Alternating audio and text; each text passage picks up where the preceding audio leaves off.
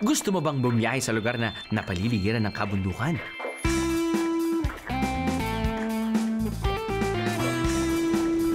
May malawak na dalampasigan. Sagana sa yamang dagat.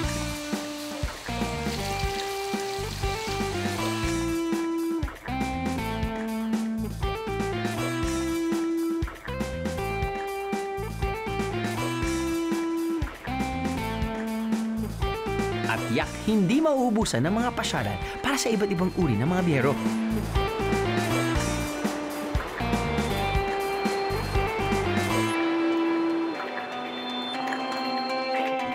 Halika na't kilalanin ng lubusan ang Busan.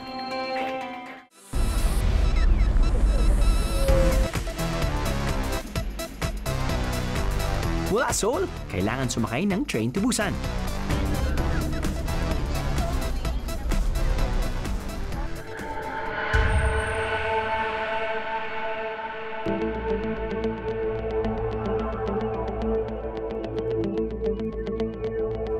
Kalma lang mga biyahero, walang zombies na pasahero rito.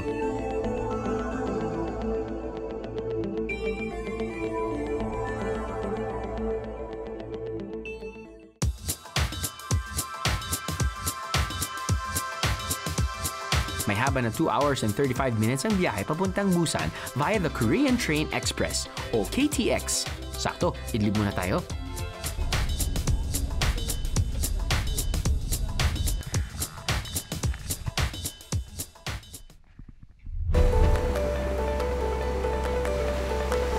Tabing dagat muna tayo as we explore some of Busan's tourist spots.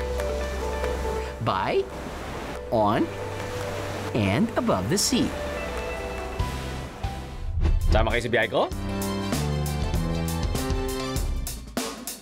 Sama kayo sa biyahe ko?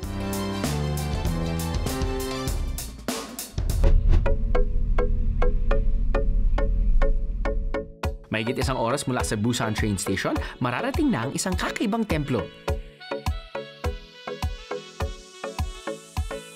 Papasok ng compound, sasalubong sa inyo ang mga rebulto ng mga hayop mula sa Chinese zodiac at isang puting pagoda. Alright mga biyahero, nandito tayo ngayon sa Haedong-yonggu sa temple sa Busan.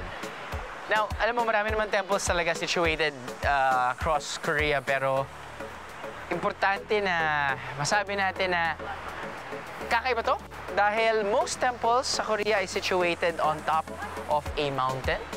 This one, I think, is the only temple situated right beside the ocean.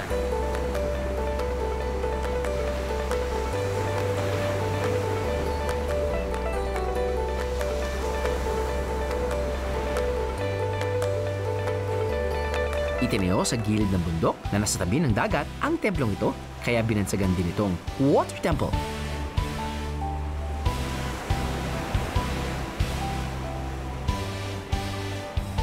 Sa main sanctuary, makikita ang temple na ginawa ng isang Buddhist teacher noong 1300s. Katabi nito ang tila bantay na giant Buddha na isa palang seawater great goddess, kaya nakaharap sa karagatan. Sinasabi nila, ang dami rin pupunta dito kapag New Year. I think people come here to watch the sunrise sa first day ng bagong year. Dito, maangat yung araw. Isa rin sa highlight na lugar na to ang hagdan na may 108 steps at nasa gilid ng bundok. Another place to see the view facing the temple. Come April, ang dami rin pumupunta dito because in full bloom, mga cherry blossoms.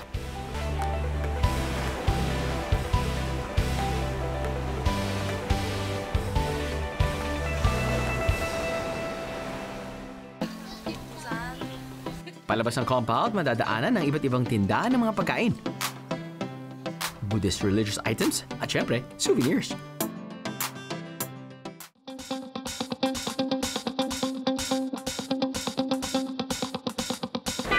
Isa pang dinarayo na tourist spot na nasa southernmost tip naman ng Busan ay ang recreational park na to. Ito raw ang paboritong lugar ni King Taejong, kaya ay pinangalan sa kanya ang park. Dito raw kasi madalas pumunta ang hari para magsanay sa archery. May 5 parte ang park nito, pero ang pinakasikat ay kung nasaan ang lighthouse.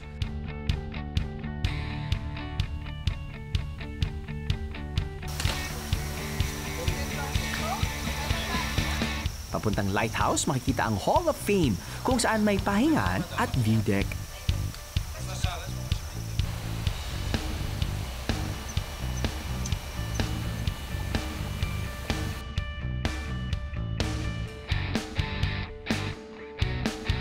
Siyempre, kailangan nakitin natin ang lighthouse.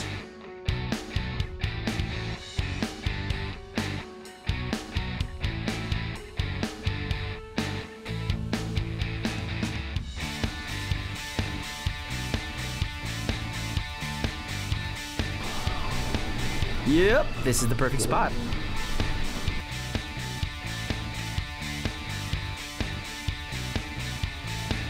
Sabi nila, on a clear day, tanaw daw ang Tsushima Island ng Japan mula rito. Kaya rin kaya i-zipline?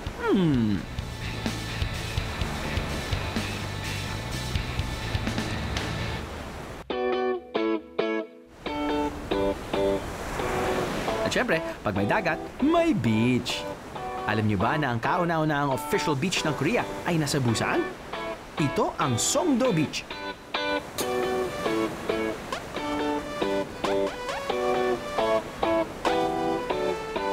Sumikat ito noong 1960s dahil sa maganda nitong dalampasigan at dahil malapit lang sa downtown Busan.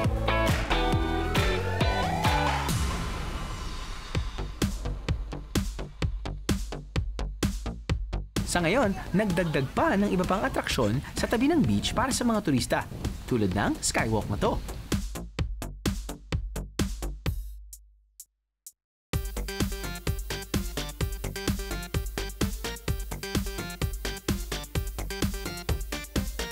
May haba na 365 meters. Ang skywalk na to ay sadya raw nakakurba para magmukhang tila dragon na lumilipad sa ibabaw ng tubig. Ang skywalk na to rin ang tinaguriang longest curved path sa ibabaw ng dagat dito sa Korea.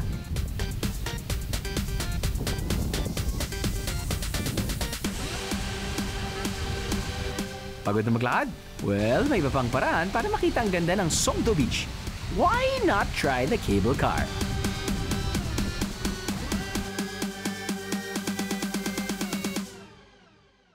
Kabubukas lang nitong Hunyo, ang Busan Air Cruise na to ay may habang 1.62 kilometers.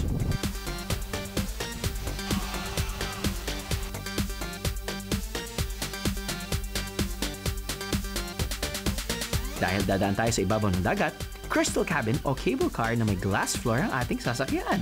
Para mas exciting!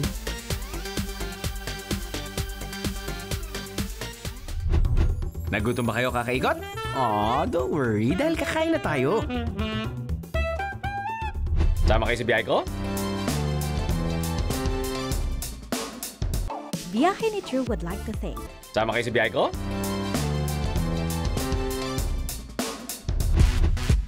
Gusto niyo bang sulitin ang inyong South Korea vacation?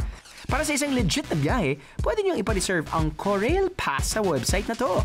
Magagamit ang Korail Pass sa lahat ng trends sa Seoul. Plus, the Korean Train Express para makarating sa Busan. May 5% discount pa, Bieros?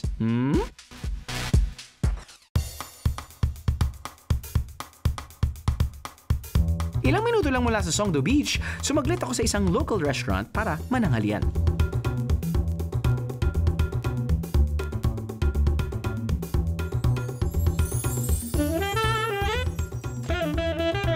Sinamahan ako ni Nemi, isang Pinoy na dito na naninirahan sa Busan. They serve Dwaeji Gul Bap. Dwaeji means pork. Pork? And then cook means soup. Okay. And then pap means rice. And, okay. So actually, traditional local food siya ng Busan. So Dwaeji Gul Bap is served here with a sizzling bowl. Okay. And then we do have this. Ito yung sinasabi ng jotkal. This is salty shrimp. Okay. So, pampaalat na yan. 1 spoon is okay. Okay. Halo-halo. And then a little sauce. Yan. Yung food dito, it's different from Seoul. It's because in Seoul, malamig-lamig doon. Okay. So, hindi siya masyadong maalat at spicy. Mahilig ka sa maanghang? Pwede, yes, Pwede. yes. This is what you call dadegi. This is like chili paste. So this is something like Optional, very optional. Tatakbusan yan. yan. Oh, okay, okay. So let's try, okay? Okay.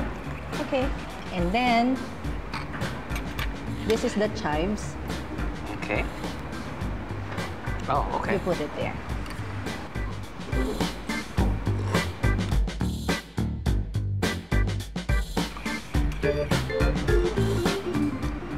There you go. Ayos na. Ayos na siya. Sometimes, pwede ko pa i-serve with the rice. Ito separate siya. But yung mga lalaki dito, ang ginagawa, ganyan. Pinahalo nga daw. Right. Yep. Tapos yung pinalalambot yung kanin dyan. Before, kapag kumakain din ako ng sinigang or nilaga, talagang nilulunod ko yung kanin. Yan. Parang ganyan yung ano nun eh, no? Ganon yung pinaka... Pero ako mas prefer ko pa rin yung kahit pwedeng i-dip lang yung kanin ng ganyan. Pwede rin yan. Ang putahing ito ay nauso raw noong panahon ng giyera. Noon daw ay kinukuha ng mga tao ang natirang buto ng baboy at saka pinakukulaan para gawing sabaw.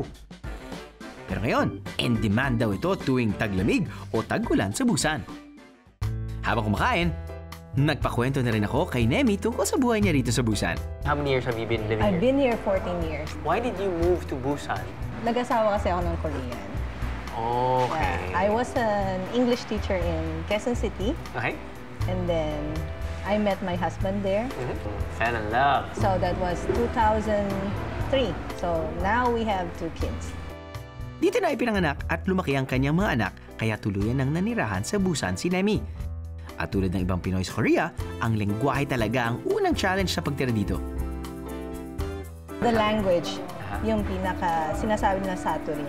Saturi? Yes. Saturi means the dialect itself, the Okay. local dialect. Yung language nila dito, how they speak, they are so barako sa atin.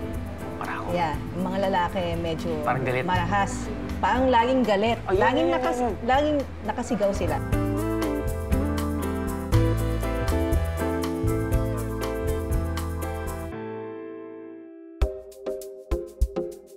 Ngayon, busog na tayo. Pwede na ulit mamasyal.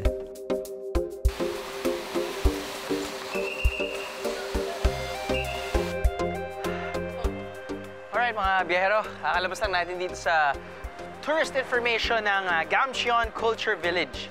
Now, the best kung dadaan muna kayo talaga sa tourist information at bibili kayo ng etong booklet na to. Bakit kamo?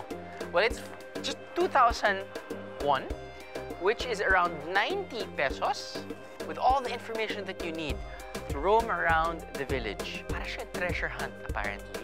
Dito sa likod, there are a number of places that you have to go to. Kapag nakapunta ka dun sa place na yon, isa-stop nila yon. Yan. Nakikita niya yan? Ibig sabihin yan, once na complete yung 2, 3, ganyan, may ibibigay silang special price. I feel it's not really for them making money. I feel this is a different type of tourist experience. It's like you're on an adventure. Ganyan. So, saan na ba tayo ngayon?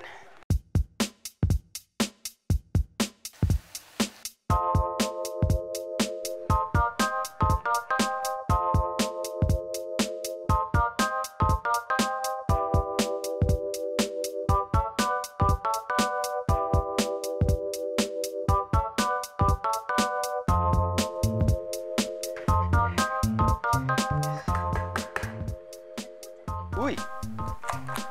Wow! Special stamp. Ooh, free! Wow! Thank you so much! There you go. Ito yung free gift natin galing sa kanila. Because we finished the first 3. So they gave us like a postcard. Huh? Nice. Meron ako pang pasulubong.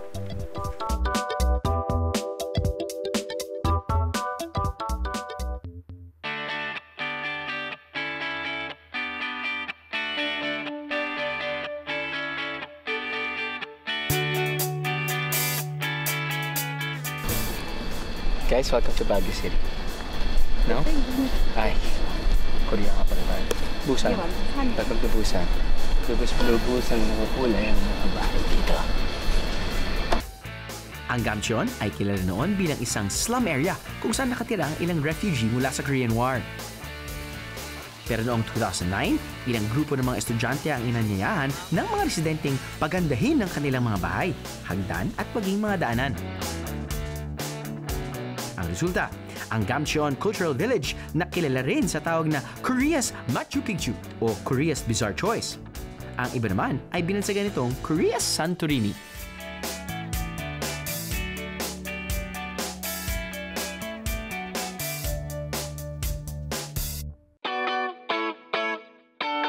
May 95 stations na maaring puntahan sa Gamcheon na binubuo ng artworks, bayan ng mga artist at village-based shops and activities.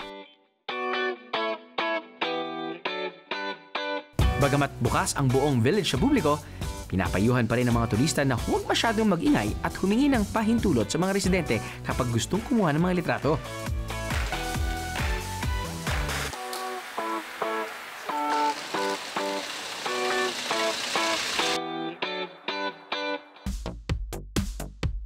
For our last stop, we visited the Little Prince and the Fennec Fox na nakatambay sa isang parte ng village na may panalo ring view.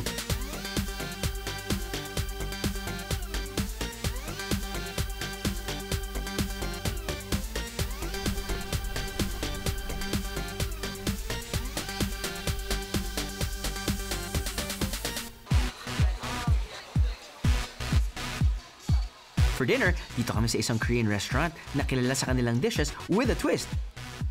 Masurpresa kaya ako? Let's see! Umikot ko rin yung mundo nyo, no? Correct. Ako rin eh. Nung nakita ko yung mga pagkain na nasa harapan natin yan, medyo konting nahilo rin ako. Dahil mukhang kakaiba tong kanilang Korean restaurant dahil yung mga alam kong kinakain ko sa Korean restaurant, parang may konting twist. Beef. Beef with veggies. Alam mo, usually 3 or 4 lang talaga na Korean dishes na sinaserve ko every single time. Japchae. Usually yun yun.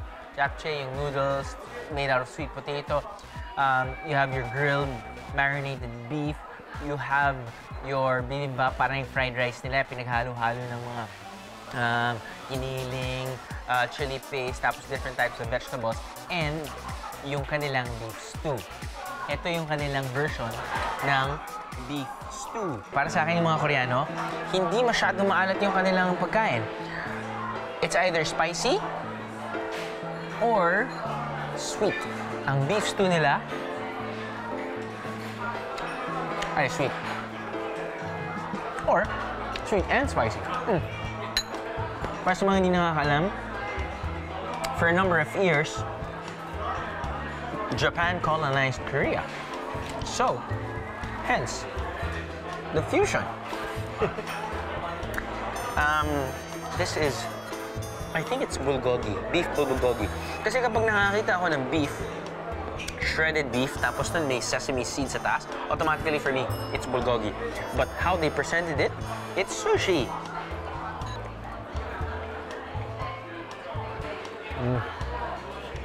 Yeah. Yep. Ganda lang yan. Isipin nyo, kumuha kayo ng bulgogi, nilagay nyo dun sa bowl of rice, at kinain nyo. Ganon din yung lasa niya. A for presentation lang talaga. I think this is cheese powder. It's rice. It's beef bulgogi. It's a bit sweet. And then my cheese powder. Happy New Year! Sakto lang. Added type of taste lang na nasama dun sa sarap ng matamis na beef, texture ng kanin, konting alat ng cheese. You know, Koreans, they love their pancakes. Kimchi pancakes, that is. And this one, parang they serve a huge burger patty and they slice it like pancakes. Ang kala ko nga, inisip ko, burger patty ba yan? Apparently, it is burger patty. At binudbura ng, kala mo, potato chips. I wish it was potato chips, but apparently, it's better. It's garlic strips. Tama ba ako? Yes, tama ako. Ito, itlog ng lizard. Okay. Lasang longganisa natin. Sobra. Sobrang lasa yung longganisa natin. Which is masarap. As expected, yung longganisa na hindi garlicky, yung longganisa na correct, matamis. Dahil yun yung gusto nila. Gusto nila ng matamis. Matamis na beef. Spicy na beef. Or spicy at matamis na beef. Ito talaga yung mapapa-crazy shot ka. Bakit ka mo? Ito, hindi bell pepper. Ito, hindi roasted bell pepper or roasted tomatoes. Nope. Nope. This is raw beef na may konting seasoning and sesame seeds. May fresh cucumber, and I think this is radish. Anyway, it's sitting on ice. Wrap. Ito yung kanilang cold soup. Mix it. Diba dapat soup na init? Apparently, may ibang satisfaction na kukuha from drinking cold soup or eating cold noodles. I mean, do I believe that? I don't know. I haven't tried yet. We'll try now.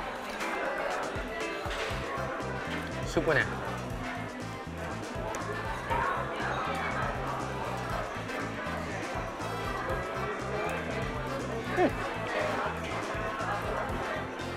Malamig, maanghang, yung raw beef, parang hindi raw beef. Raw beef niya parang luto na rin. I don't know, parang kinilaw eh. Parang naluto na siya na hindi yung maintindihan eh. But apparently, people eat that with noodles.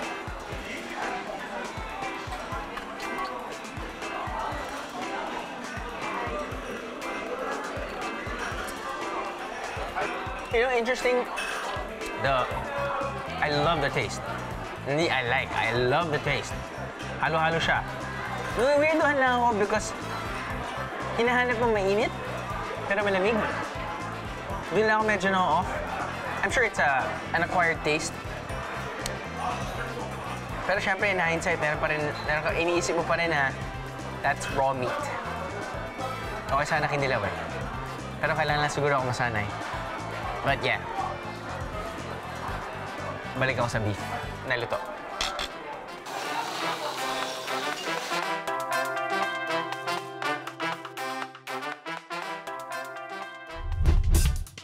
More raw food for me to eat.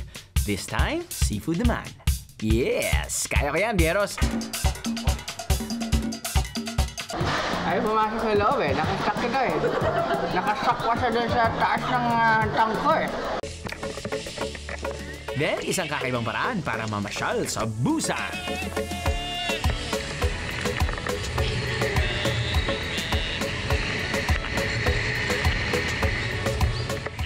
Sama kayo sa biyahe ko? Sama kayo sa biyahe ko?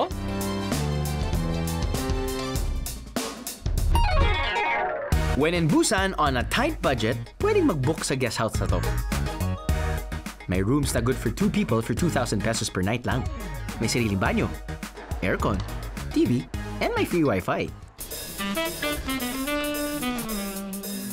Free din ang breakfast. Ikaw nga lang ang magluluto.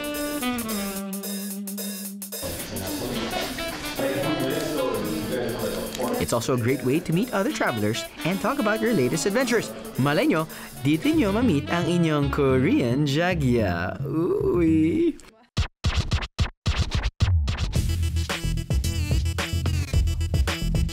For today's activity, let's start with a little exercise. Ihanda ang mga legs dahil magbibisikleta tayo.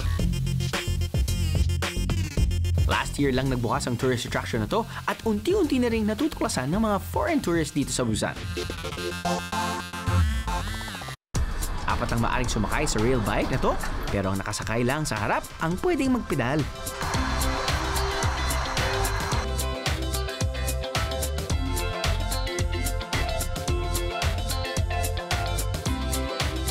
3 kilometers of unused rail tracks ang ating babaybayin na napaliligiran ng mga farm.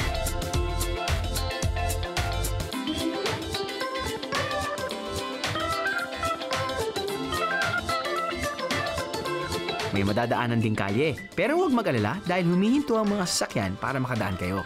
Astig, di ba?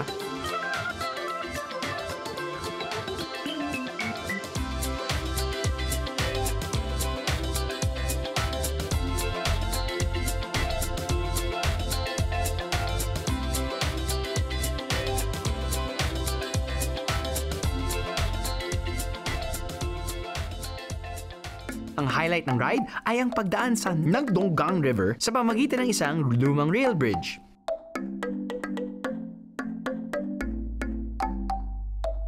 Biyahero tip! Kung wala kayong kasunod, maaring hinay-hinay lang ang padyak para mas ma-enjoy nyo ang kapaligiran.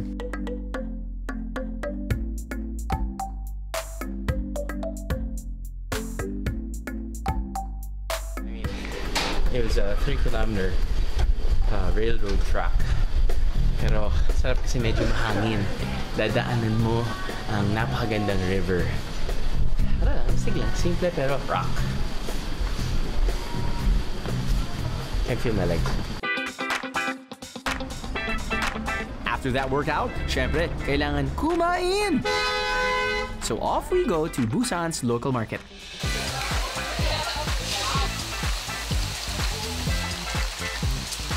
Ang Jagalchi Market, ang pinakamalaking seafood market sa buong Korea na nagtitinda ng fresh at dried seafood.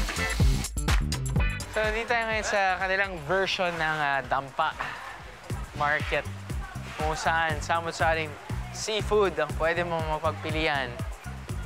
First floor yan. Pag nakapili ka, timbangin nila, bayad ka, tapos dadalhin nila sa second floor kung saan nila yung luto. Ano tayo? Ano tayo nakakaiba? Panalo sa kanilang wet market. Buhay pa. Halos lahat ng mga isda buhay pa. Diba? Alam mo talagang fresh na fresh. Sa totoo lang, ang dami pagpipilian dito. At pagdating sa seafood, medyo safe ako dahil kung saan ako komportable, yun yung pipiliin ko. Like, usual, mga groupers, which is lapu-lapu, pusit, crabs. Pero ngayon naman, fine, kukuha na rin tayo ng mga medyo familiar ako na seafood. Pero maganda siguro na nandito na rin tayo at subukan nating tumikim ng mga kakaiba.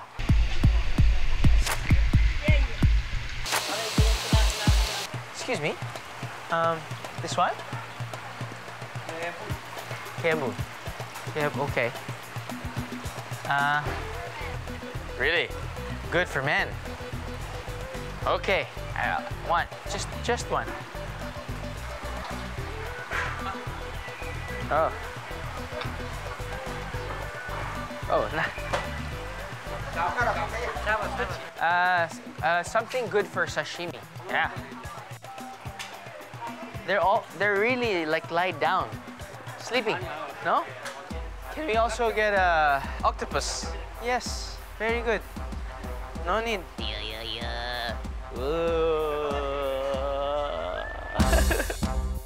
Crab. Yeah, the best crab. Really good crab. Can I hold it? Okay. Ah. Woo. Very heavy. This is 3 kilos? 3, 4? Something like that. Kilos. Oh, lobster. Okay. That one. Touch. Wow.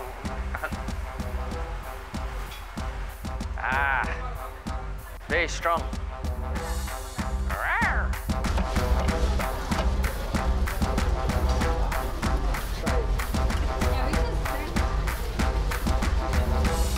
So, apparently, mas sanay pala silang i-serve ang mga isda or seafood dito ng raw. Ito, fresh na fresh, pinapatay, tapos na ginagawang sashimi. Yung pinili natin na octopus.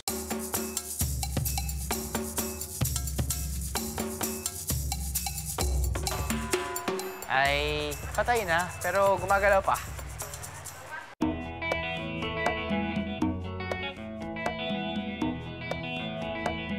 Nasa taas ang dining area at may partner na restaurant ang pwesto na binilhan natin ng mga seafood.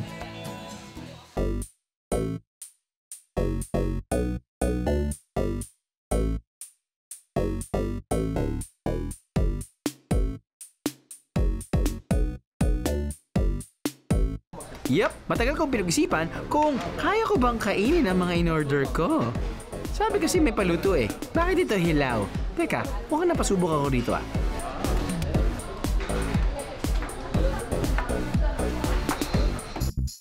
Napansin ng aming driver na problemado ako, kaya sinaluhan niya ako para iturok kung paano ito kainin. Chili. Okay. Oh. Oh. There. Ooh. Soy sauce.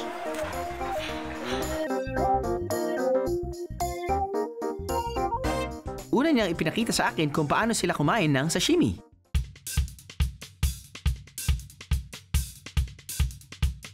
Tapos may ibang sausawan para sa octopus.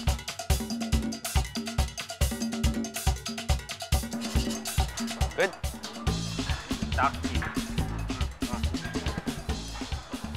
This one, not here? Also, I'll try this one. Okay, take care. Oh, eat. Oh, sorry.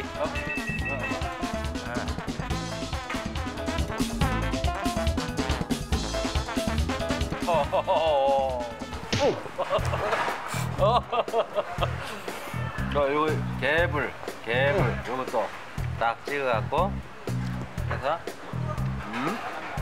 Really? Really good? Yeah? Chew? 요거 찍어.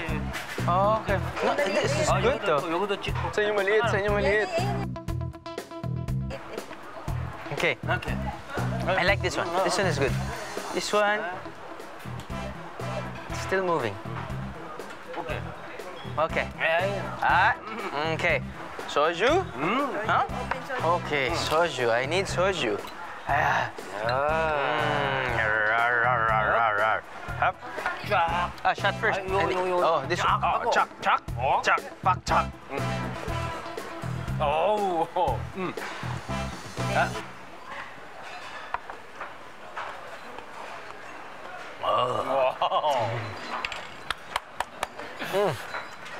이거. Yo na.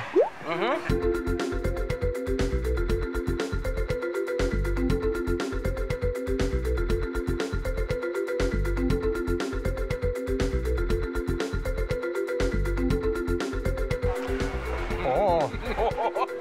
Oh.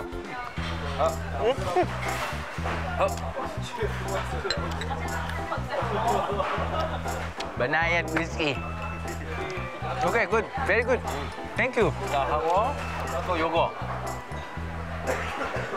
딱 넣고 Ayoko na. 오케이 요거 딱 하고 찍을 것 같고 해서 Huh? Huh?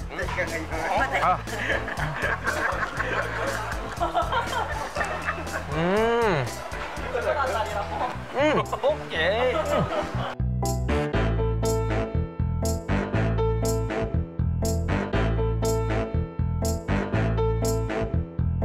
Sashimi ng fish, medyo familiar na kayo sa lasa, I'm guessing.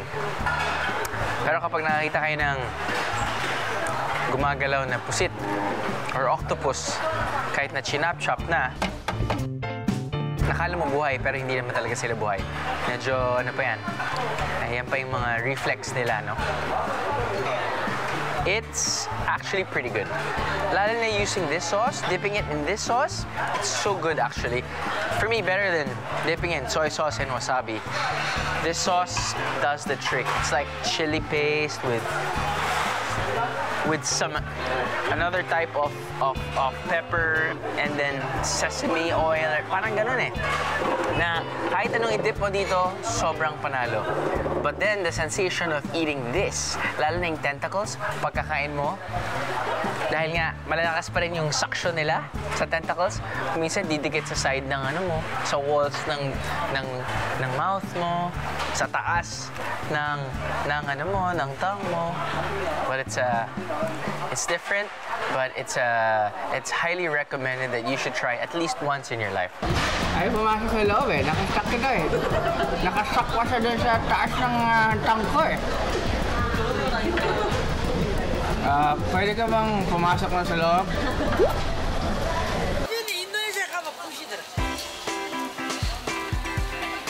Pagkain pa rin makikita sa kabilang parte ng kalye mula sa Jagalchi Market. This time, Korean street food.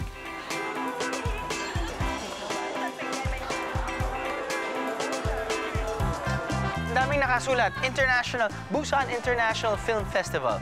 So I'm guessing, malaking bagay itong side streets na to sa International Film Festival ng Busan. And actually, to prove a point, may mga ibang stars ng mga films na yon binisita ang mga food stalls. So ikukumpara mo kung ano yung binisita ng mga Korean stars at mga hindi na bisita ng Korean stars. Binisita ng Korean stars, pila. Hindi binisita ng Korean stars, walang tao. Pareho ba yung produkto? Pareho. Mas masarap ba yung isa? Hindi natin alam. Pero sabi ng mga locals dito, pareho lang naman. Siyempre gusto nila magpa-picture. Kasi dapat, dahil nga, dinaanan na to. At nahawakan na ng kanilang paboritong Korean stars. So, saan tayo pipila? Siyempre, doon sa walang pila.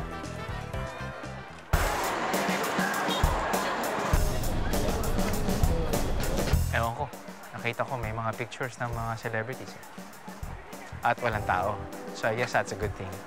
It's either pictures ng celebrities, maraming tao nakapila, or pictures ng celebrities dito sa stall na to at walang tao nakapila. Dito na ako. Best of both worlds. I think. From the looks of it, kumukuha si Kuya ng parang some sort of dough. Naglalagay siya ng parang powder sa loob. Tapos nun, nilalagay niya ngayon dito sa very oily rectangular pan. Na, as you can see, parang pina-fried. From the looks of it, it looks like pancake. And from the pictures that I see, naglalagay sila ng parang mga seeds or nuts sa gitna. Parang pumpkin seeds, nuts.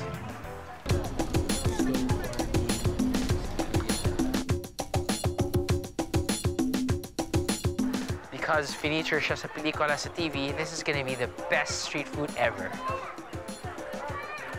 Exit frame na ba ako? Okay, fine. Tikman ko. Kakagaling lang namin sa lunch na nang tinapa naman. Kumain na nga ako ng buhay na octopus eh. Nag-struggle na kami sa loob ng bunganga eh.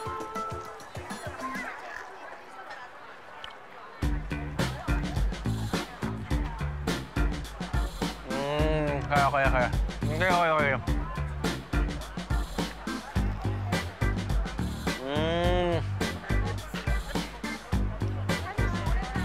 Ay, hindi kasi, pasensya na, magantay kayo. Dahil, oo, isa mainit. Pangalawa, hindi basta-basta matitikman yung kailangan mo matikman dahil yung dough, kakagatin mo muna, saka mo matitikman yung nasa gitna. Yung nilalagay nila, brown sugar, pati something, bago nila i-fry, complements to the nuts na ilalagay nila sa dulo. So, nice texture, galing sa dough, matamis, yung medyo gooey stuff sa loob, at crunchy, galing sa mga different types of nuts. Pwede ba akong maging celebrity?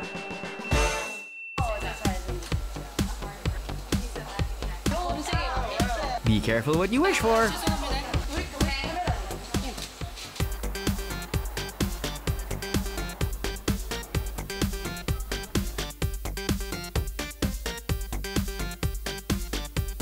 Kung gutom pa kayo, abay, lumakad lang hanggang marating ang dulo ng kalye.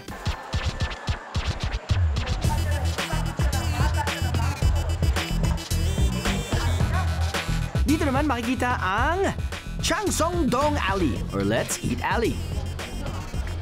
Nakapwesto rito ang Ajuma o matatandang babae na nagtitinda ng mga lutong bahay.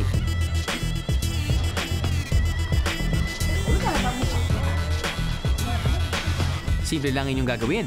Umupo sa mga bangkito sa harap ng pwesto nila at ituro kung ano ang gusto nyong kainin. Sikat daw ang alley na to dahil masarap at mura ang mga pagkain kaya dinarayo ng mga turista. At para sa ating last adventure sa Busan, we went up the hill for some tandem paragliding.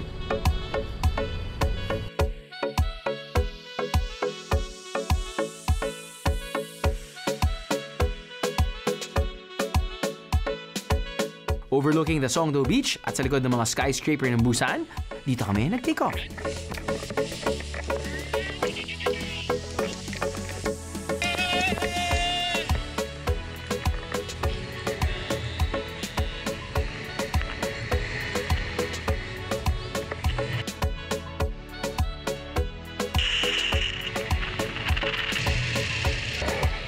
At umikot-ikot sa mga residential at beach area ng Songdo.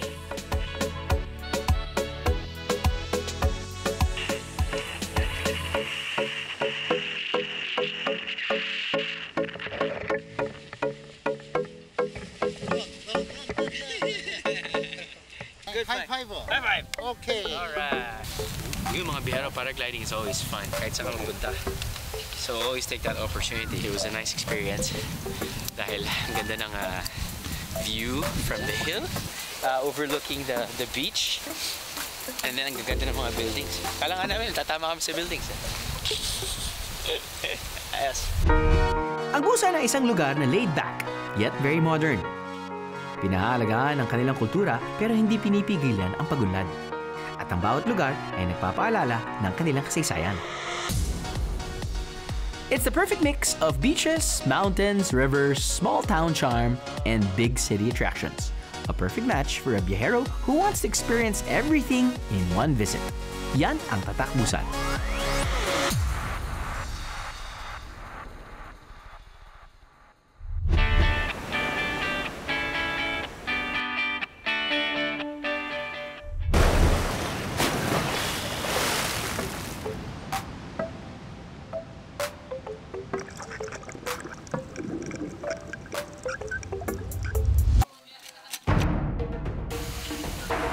No way, it can't be. Tapos ang laban. Drop the pastel. Kakainis! Sarap! Matamis. Sama kayo sa biyahe ko?